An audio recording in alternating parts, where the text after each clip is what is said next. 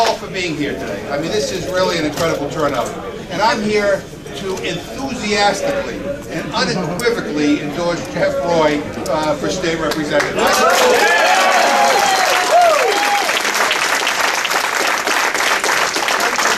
Unfortunately, you know, I mean, it's kind of bittersweet for me a little bit because I'm losing Franklin and Medway in redistricting. The state legislature decided to send me to Vermont, I think, it might be different. But having said all that, I have loved every single minute of representing Franklin and Medway in the United States Congress. And I've represented these communities since I first got elected in 1996, and I've been proud of all the projects we worked on. We came in here today, the 144.95 interchange. We helped get the money for that. We brought Secretary of Transportation Slater here for that celebration. There's some elderly housing, infrastructure projects, all kinds of things that I look around and I really feel proud that we work together as a team to accomplish. But I care about this community. And I care about the people that I've met here. Really wonderful friends who will be friends for the rest of my life.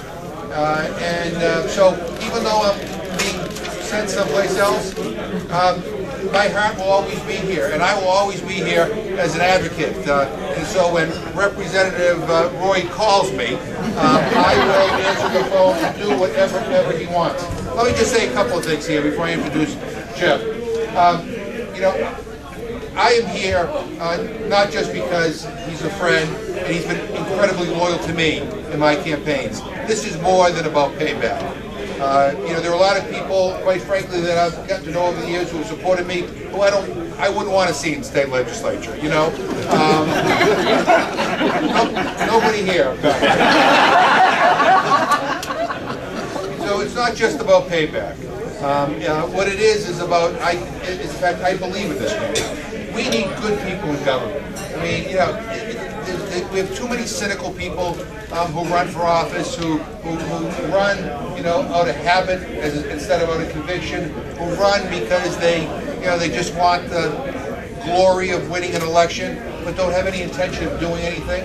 And that's why people get cynical. We have people, quite frankly, in both parties in the state legislature who, you know, some of them don't belong there. They don't belong there. We need good people with energy, with passion. Jeff was on the school committee. People know all that he did in the school committee here in Franklin, on town council. He's been involved in a gazillion community activities. I mean, all the good things that have happened here, his fingerprints are all part of it. And it's, you know, and it's wonderful when good people want to run. And sometimes good people get elected. And that's even a better thing.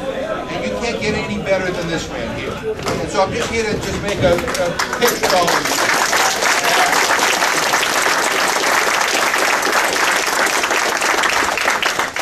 We have a primary coming up on Thursday, September 6th. And people always ask me, no, you mean Tuesday. No, it is Thursday this year. It's Thursday, September 6th. And this is a big day for this campaign. So we need everybody to turn out. And we need you to call your friends and your neighbors the night before. And make sure your kids and your parents and whoever else you know that they have to vote on Thursday, September 6th. And if everybody who I know supports Jeff shows up, he's going to win in a landslide. I believe that he represents all the best of both Franklin and Medway. I have no doubt that if you were to do a poll of everybody and say, who would you want as your state representative, he would win overwhelmingly. The question is turnout. How many people turn out? So we need people to leave here tonight, writing notes, getting on the phone, emailing, texting, whatever you want to do, getting people to understand that Thursday, September 6th is a big day, and people have to go and vote. The other thing is, and some people have written checks here today, and you know, and sometimes the candidate's too shy to ask, but I'm not the candidate here, so I'm not too shy to ask. If you can write them out a check to help them out financially, every dollar, you know, helps. Every dollar buys stamps, every dollar helps man a phone bank, every dollar helps, you know, getting out a direct mail piece. And believe me, it does matter. But the big, we got a short window here, like a week from tomorrow. That's the election day. And so I'll just conclude by saying this. I think it would be a privilege to be represented by somebody like Jeff Roy. I really do. I mean, I don't say that lightly. I mean, what a great opportunity for Franklin and Medway. And I'm just here to say, don't blow it. Don't blow it. You know, do whatever Mike asks you to do. You know, to help out. It's a week. It's just a week. That's it. And if you do, I'm going to tell you, you're going to be proud of the person who represents you in the state legislature. And I'm going to tell you one thing that this guy will tell you what he believes, and he'll stick by his word. And he's a regular person, you know, a decent man. And I'm going to, and anything I can do to help him, I will. So it's with great pleasure, and I'll tell you, I'm really so happy to come here tonight. And believe me, I've had a long day. But I'm really happy to be here tonight because nothing gives me more pleasure than to introduce you to the next state representative from the state, Jeff Roy.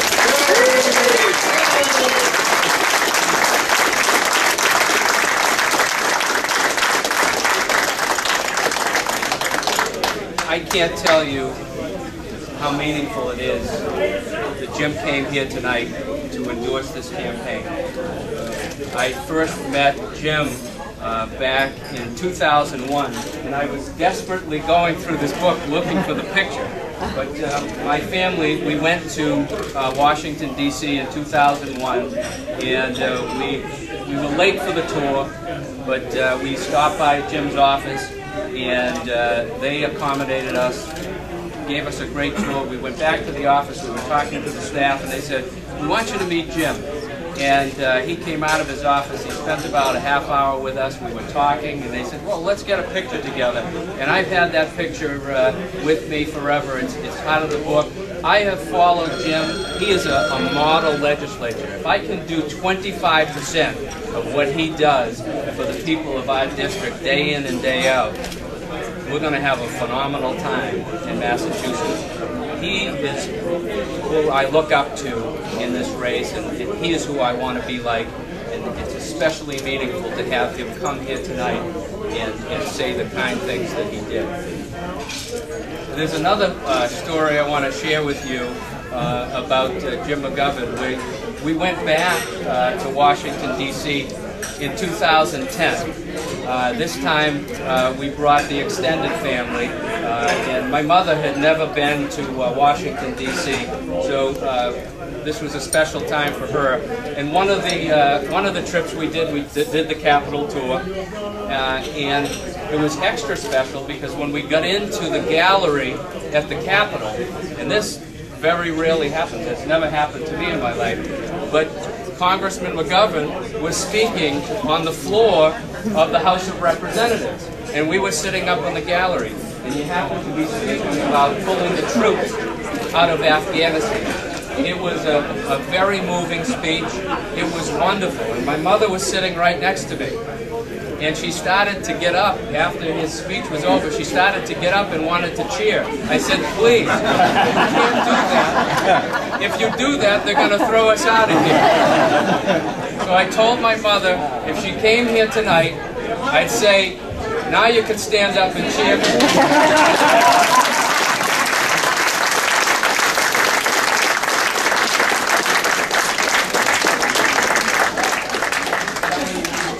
About that speech for a month after that.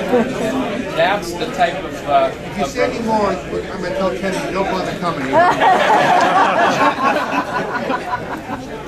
But I want to thank every one of you for coming out. So many of you have been such a strong part of this campaign. It's been so meaningful to me. I would be so honored and privileged to be your next state representative.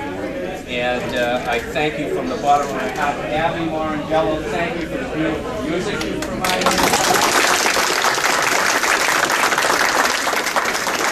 I want to thank everybody who's been out there holding signs, who's been making